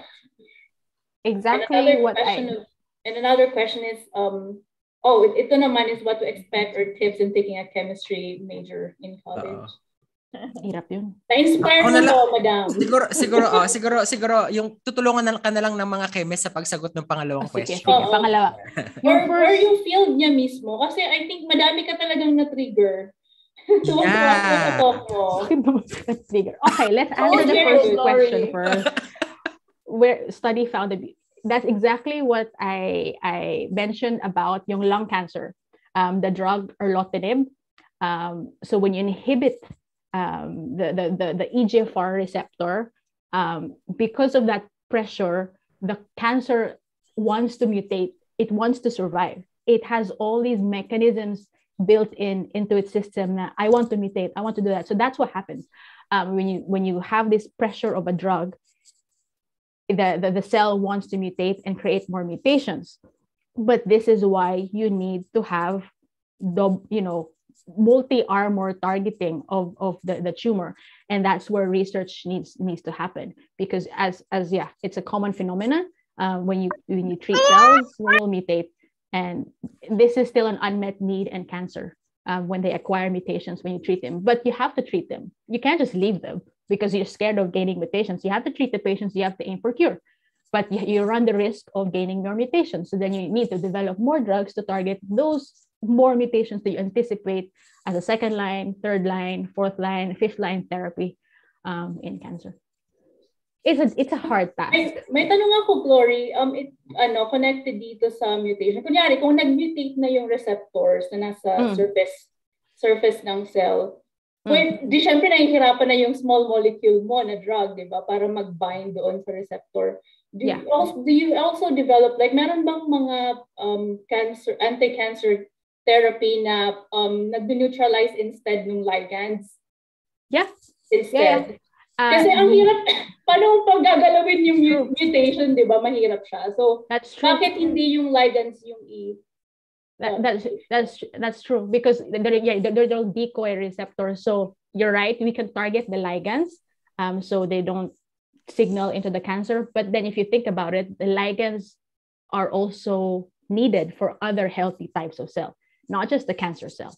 So the growth factor, let's say yung heregulin, the one that activates the HER2 receptor, yes, breast cancer cells need that growth factor receptor, but also heregulin is very important for your heart, for your cardiac function. So if you inhibit that heregulin, you'll have cardiac malfunction. And one of the side effects actually of Herceptin is cardiac malfunction because of the HER2, and you're inhibiting the HER2. So in theory, it's good, but I think practically, we're not there yet. Hirap mag-balance eh. Yeah. Because you have growth factors, they signal everywhere in the healthy cells. Yeah. So yeah, medyo kasi siguro indiscriminate, 'di ba, yung mechanism. So sabi nga ni Glory kanina, yung drugs, hindi lang yung cancer cells yung tinatamaan, pati healthy cells. So yeah. So it's finding that fine balance. You cannot avoid it because even targeted therapy might side effects. Yep. But you're trying your best to just really focus on the cancer cells. Yep. I think it's the same thing as like yung drug development, say for example for HIV, right? Merong mga chemicals that would kill HIV. But then those chemicals would also kill the person. Yeah. Exactly. So ganun siya. Yeah. Diba yung sinabi nga ni Trump, I don't know if you're for COVID, if you just drink bleach, of course it will kill the virus. Yes, but kill the person then. You'll kill the person as well. Same thing with chemo. So di ba kung gagamit ka ng synergy drugs, kailangan pipiliin mo yung mga synergy niya na drugs, yung least harmful din. Yeah. Yeah. And least harmful and yung hindi implicated sa healthy cells. Very hard to find. That's hard. It's hard, yeah. So there's so many combinations. pahirapan dyan is hahanapin mo talaga kung saan yung source ng cancer, I guess. And I think what's very kind of trendy now, I don't know if I'm sure you've heard the term CRISPR. Yes, I was going to ask that. Yeah, so CRISPR is a way to genetically modify or say the mutations. It's still very new. I don't think there's anything approved in a cancer tumor yet, but CRISPR is a way that you can essentially cut the mutation out. And so, you render the cells more sensitive to the drug. So it's still in very preclinical stage, but it's a very promising technology. I'm sure you've heard about it. It's like it won the Nobel Prize. I think it's my favorite technology. Yeah. So it's you can cut the mutation out and then kind of completely make it sensitive to the drug again. Preclinical, but again, as you can imagine, it takes billions and billions of pounds to get that kind of technology into a cancer patient. And ay grabe no. Ang aking layman's analogy ng cancer drug development ay parang pag naghahanap ka ng love life, ang pipiliin mo yung tatanggalin yung sakit pero hindi ka sasaktan. Kailangan ganyan na kasi mga students yung kausap natin, magagaling sila dyan ngayon eh. Joke lang. Anyway, so to answer yung second question. Yung chemistry, ikaw na yung chemistry. Siguro yung chemistry, pwedeng sumagot yung tatlo kasi yung chemist dito, si JP tsaka si Jaja and ako. Perhaps I could start.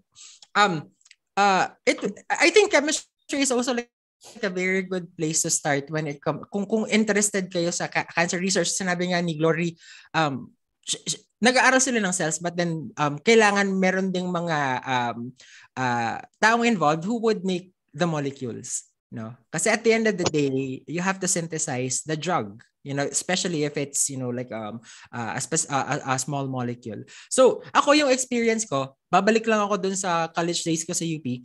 Yung PhD thesis ko was studying phytochemicals, so essentially natural products research. So meron kaming mga ine-extract na chemicals from plants na merong mga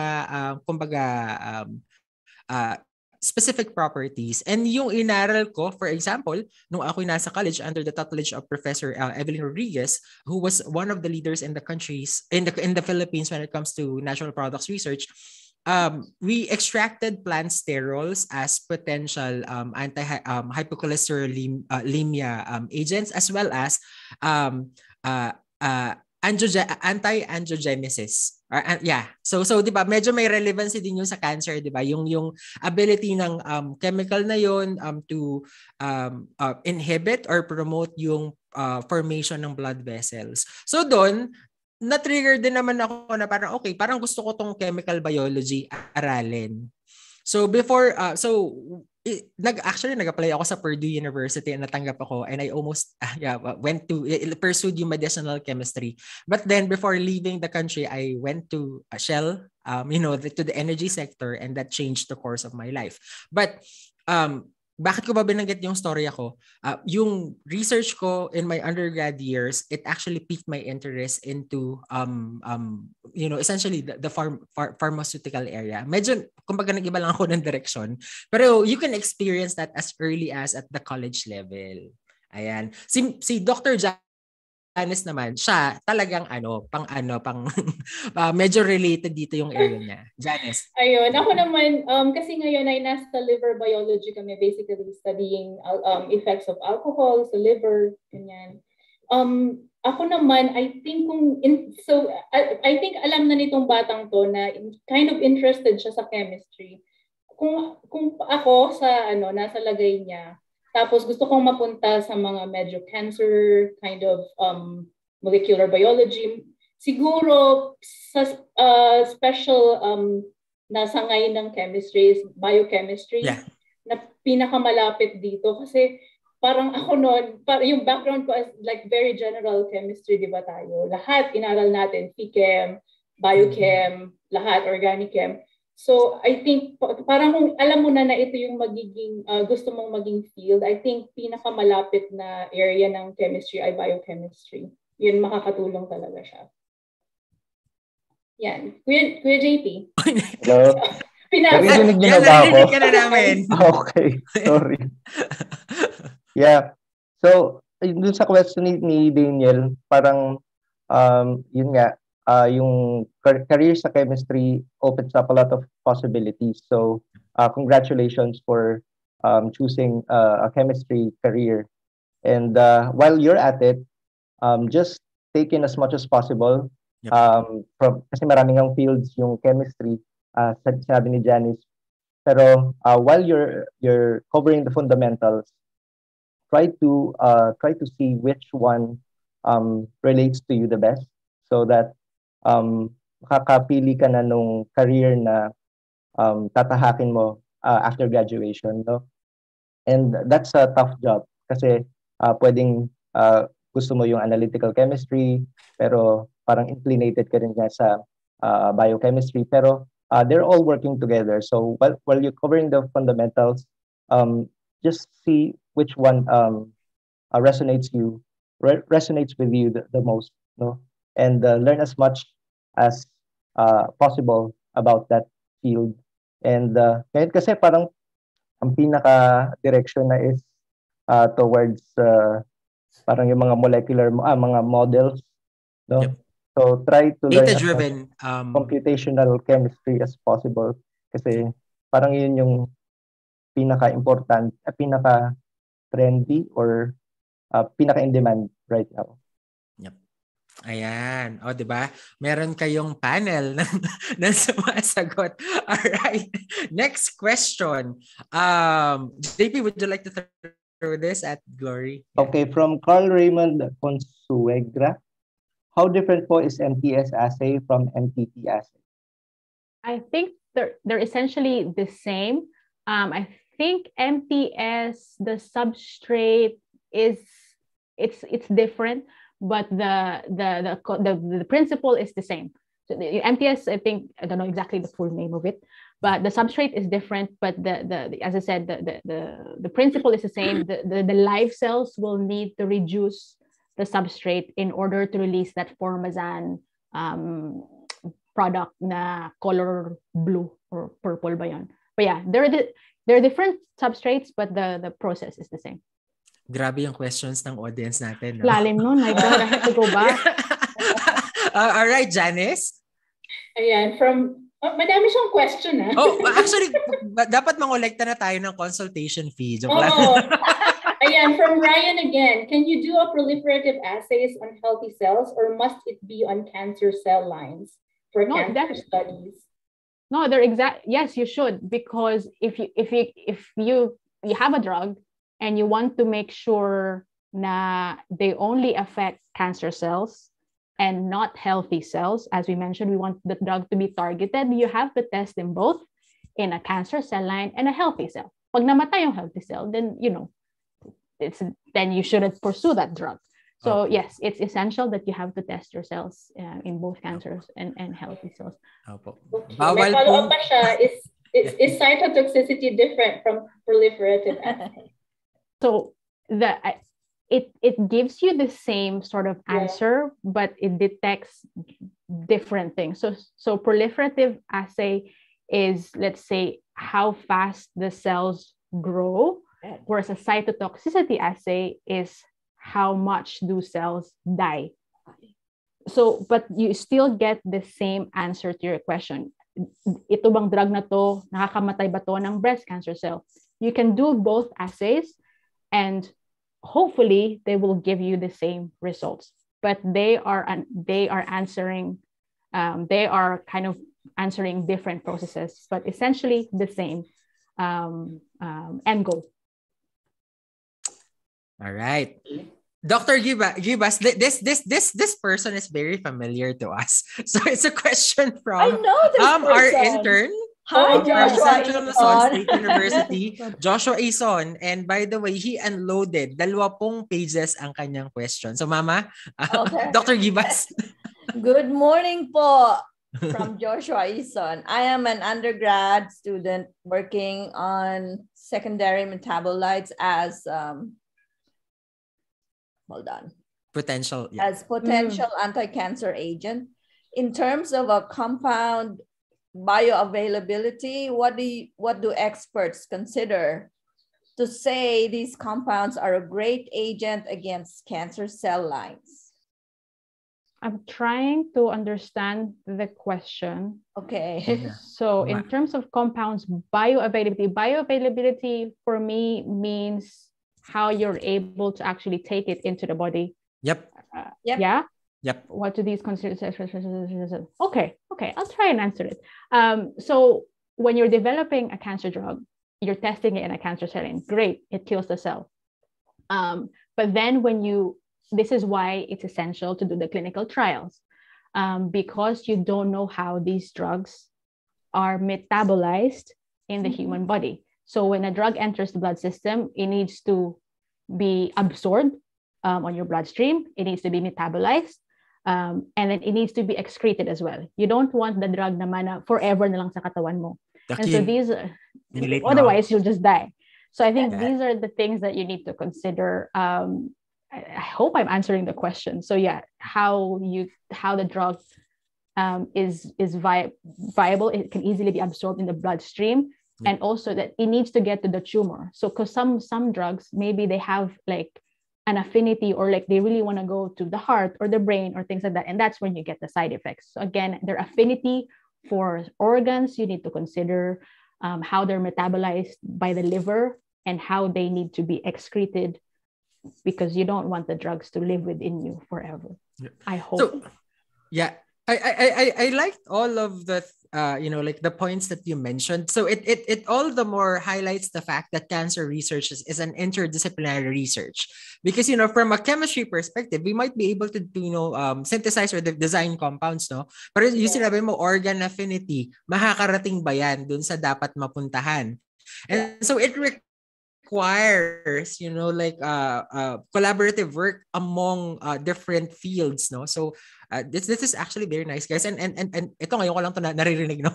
So super exciting. These are very good questions, guys. Yeah. These are very in-depth. A follow-up, Glory. So kung naggagamit ka ng anti-cancer drug, gumagawa ba ng levels say yung mga doctors? Yung levels ng anti-cancer drug sa patient? Tinitingnan ba nila yung levels? Kung toxic na ba yung levels niya? Yes. Yeah. So they have different blood works. Okay. So you have, I'm sure the liver biologist here will answer, the AST, ALT levels of the liver. Okay. So that is indicative of how they're metabolizing the drug and things like that. But yeah, so they do. AST, ALT, increased. Ibig sabihin. Exactly. Yeah. I'm not a liver biologist, but definitely the liver enzyme. Pag ALT and AST, medyo nakakasama na siya sa liver. Yeah. So there are things like that doctors track. So the blood, usually when you treat a cancer patient, let's say the first week for chemotherapy, they're usually inpatient. So you kind of monitor them for a week, especially the breast cancer patients. As I mentioned with Herceptin, it affects the heart. So sometimes they stay inpatient, monitor the heart, ejection fraction of heart. So the doctors do monitor. Okay. So when do you get blood samples? Trough or? For when you treat? I don't know actually how often doctors take, but I guess when you take it, maybe you'll take it during yung half-life ng drugs. That's when you probably take the blood sample. I'm not so sure. I should know that, but okay. I'm not a clinician. All right. So follow-up question naman ni Joshua. Ito na medyo career guidance now, Glory. I think you inspired him. So another question that I think you are friends in Facebook.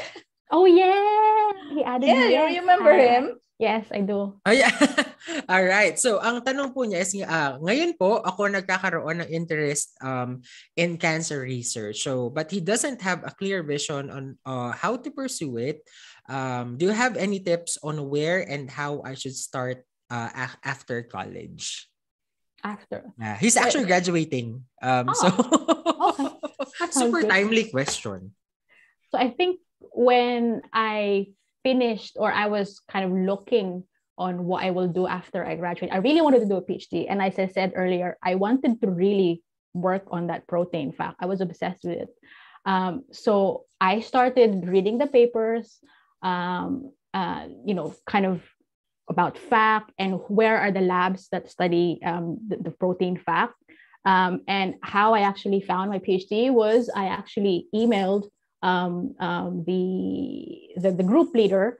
I told him about my experience, why I was interested in it, my skills and things like that. I sent him my CV resume, and that's how I found it. So I think what you should do is, find the areas of cancer research that you're interested. As I mentioned, ang dami. You can look at drug resistance, you can look at chemistry, drug discovery, you can do genetics, and that's like kind of look for those areas that that really draw you in, and just reach out to those group leaders, you researchers, and I guarantee you they either will reply saying, I'm sorry, we cannot, we have no funding, or hey, I have a funding now, or maybe I have some position in the next year or so, I'll reach out to you. So things like that. So don't be scared to reach out to these people.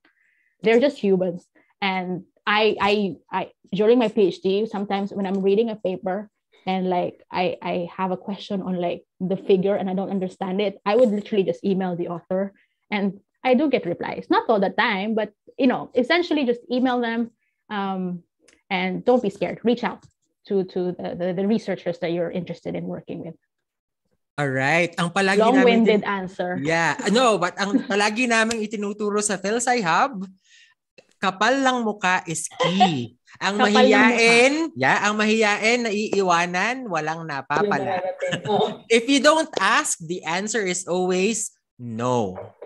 Exactly. Diba? Ayan. Because you're very passionate. You can show your passion. Yep. Yeah.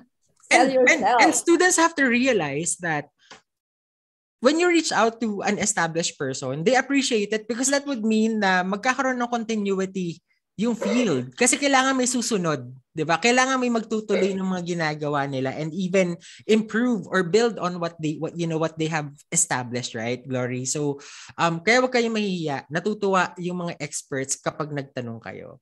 All right. Janice? Eto na naman siya. Si Ryan ulit. Padala mo na ng bill. Joke lang po. Hindi po tayo nagpapabayad dito. Is there a lab test, maybe rough blood, to determine if you have cancer? That's one of the first things that doctors would do is to do a blood test. Just again, to look at, especially if you have a tumor, usually your liver enzymes are a little bit crazy. Maybe you have what do you call them? We call them circulating tumor DNA, which is a little bit more complex, but you can take a blood and you can actually detect, because sometimes tumor cells will shed a little bit of their protein, a little bit of DNA in the blood, and you can detect that in the blood. So yes, there are blood tests out there, but I think the most kind of definitive way to diagnose or determine if you have cancer is to have the scan. So you have a CT scan or PET scan, MRI scan. So I think the blood test will give you clues of what potentially you may have cancer, but a scan will confirm, and a biopsy will confirm if you have a cancer or not. All right. Okay. So siguro we can entertain a couple more questions, and we would like to apologize like dun sa mga questions na hindi natin mako-cover kasi magtatanghalian na kayo sa Pilipinas. Ayaw naman namin magutom kayo. All right. Dr. Givas? Yes. Oh, this is from, how you say your name? Steezy Saldana? Steezy? Good morning po. Natatabunan kasi yung aking. Student from Bataan National High School. Question: how can a cancer cell stay dormant for many years? I love that. I like the word dormant. This is a really good question. Dormant is a key term in cancer. This is definitely an area that I wanted to touch upon, but I can spend again an hour talking about cancer cell dormancy. So one of the mechanisms how cancer cells stay dormant and then they will come back in years and years are stem cells.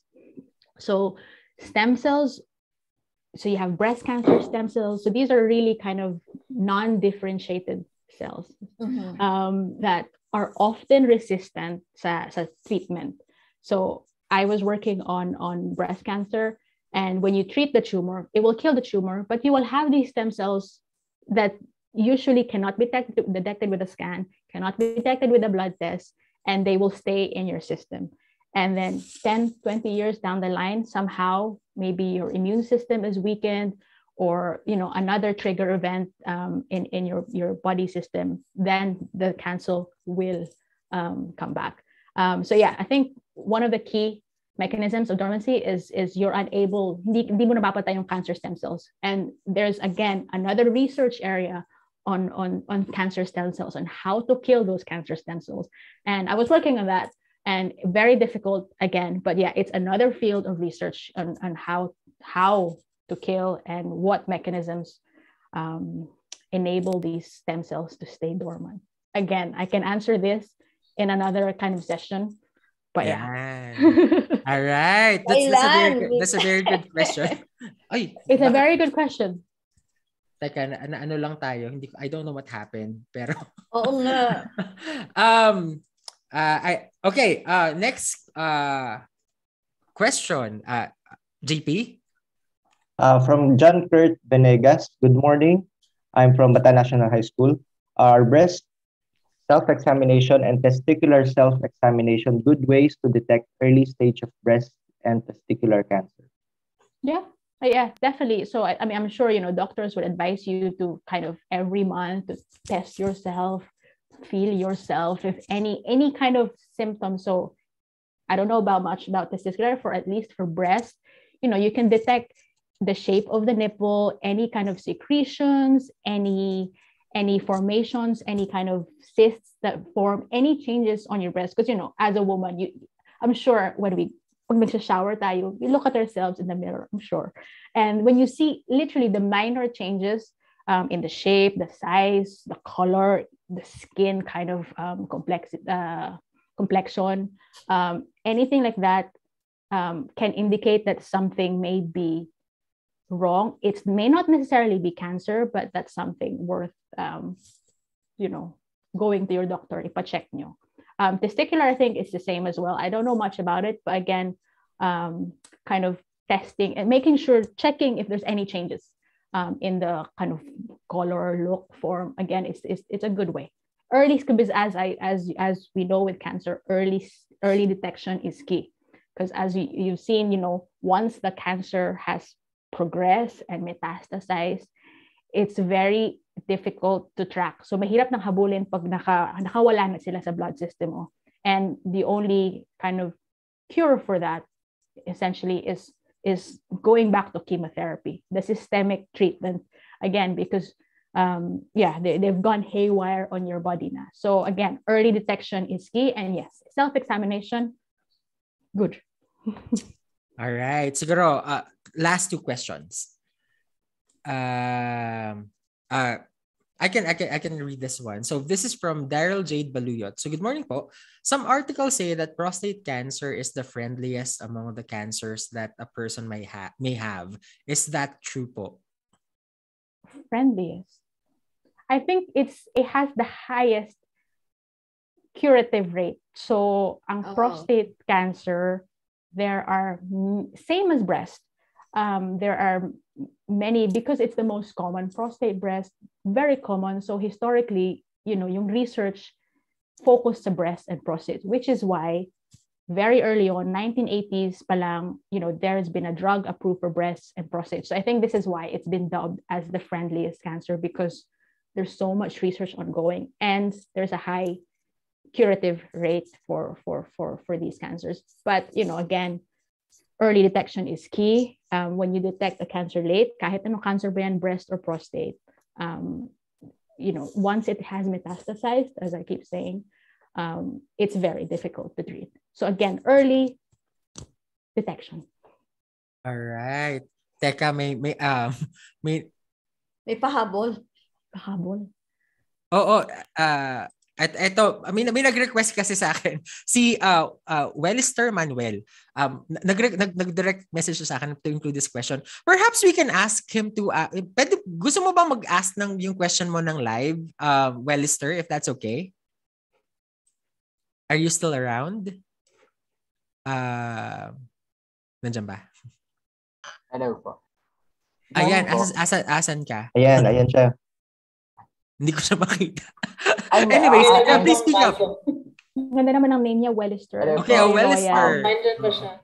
We have different types of cell po according to their ability to divide and proliferate po. Question lang po, possible po ba na ang permanent cells like heart cells and neuron cells ay mag-develop po as cancer cells? What is it? Heart cells and? Neurons. Neurons po. So heart cells, I don't think, I have not heard of a heart or cardiac tumor, but neural cells for sure.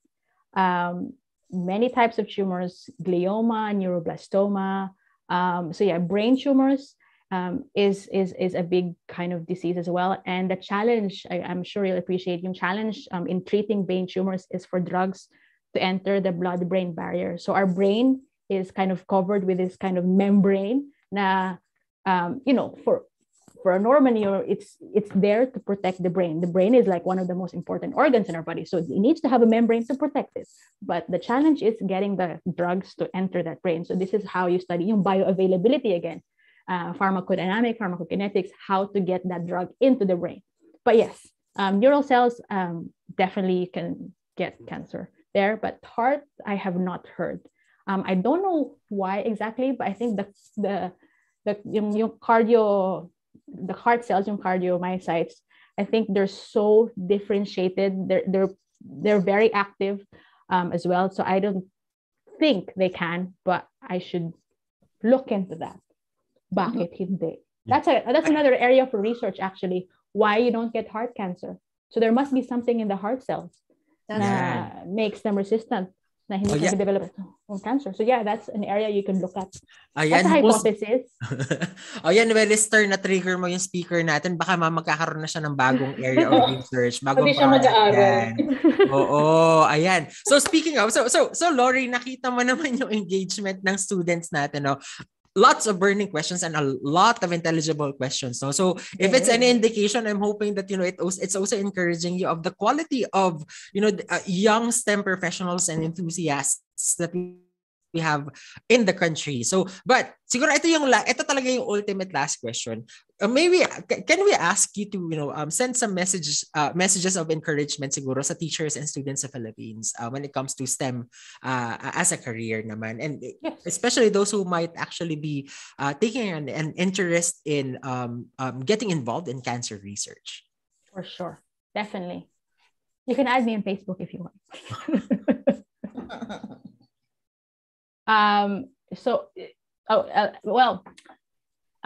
What was I gonna say now?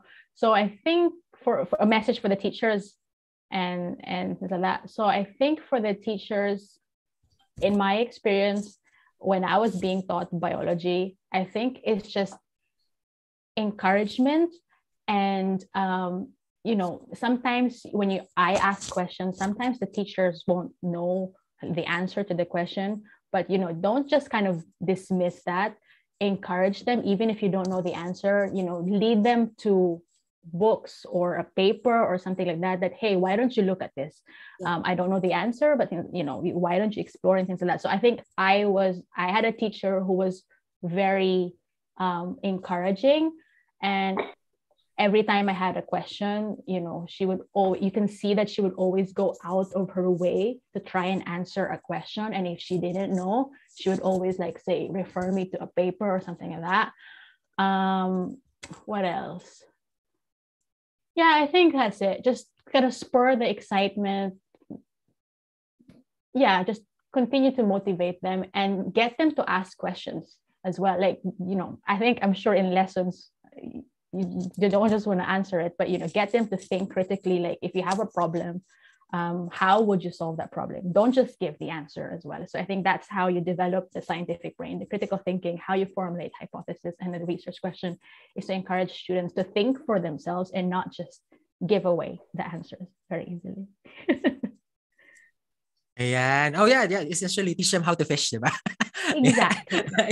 Yeah. It's problem solving. Research is problem solving. Yeah. So if you give them the answer. Yep. Siguro, message din para sa mga students. For the students, never give enough. Students, I think always be excited. And I think the one thing I always teach my students when I was like mentoring PhD students is network. I really love network. When I go to conferences or something, I'm the person who would like go speak to a speaker, talk to someone and like that, because you don't know what your network can do for you. It can find you the lab that you want to work with or then your next job and things like that. So, maintain the network, stay in touch with the people. I'm still in touch with my undergrad teacher, like my first year college teacher. I use him as a reference for my jobs. So again, I think that's one thing I always say to people, network, because you never know. I know a story, like a colleague of mine met someone on the plane, I think on coming back from a conference. They got chatting. Tapos, I think 2 weeks later, the guy contacted her saying, I heard about your research and you want the job. So, again, maintain your network because you don't know. Ayan. So again, kapal ng mukha. Kapal ng mukha lang. Yan. All right. So, at this point, JP has something to present. Okay. Let me just...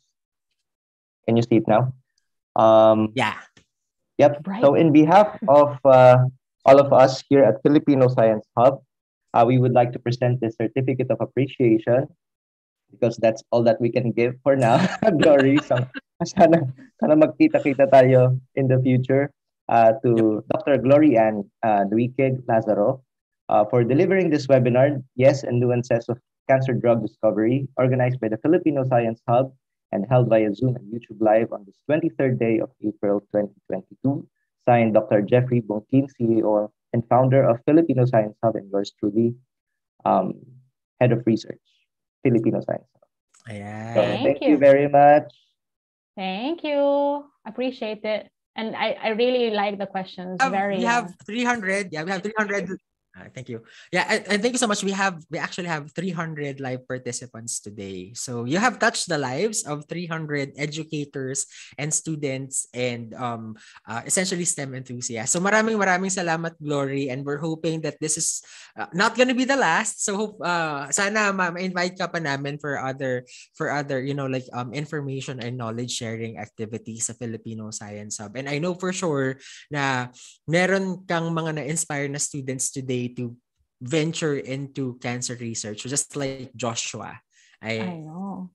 Thank you so much. Thank you. So at this point po,